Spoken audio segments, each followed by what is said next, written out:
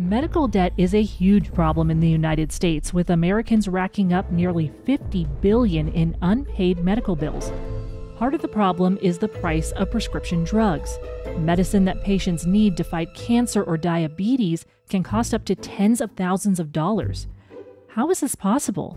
Pharmaceutical companies have found a way to exploit outdated patent laws to lock their competitors out of the market and keep prices sky high. The U.S. patent system was originally meant to help inventors and promote the progress of science and innovation, but some pharmaceutical companies have figured out how to extend or amend their patents. That means other companies can't make lower-cost generics or biosimilars without risking costly lawsuits. How do we fix this?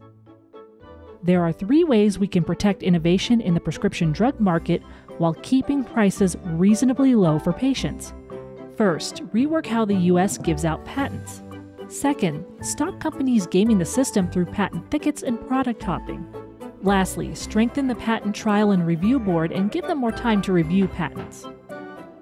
To learn more about these real solutions that would increase competition and help lower drug prices, visit www.rstreet.org/issues/patent.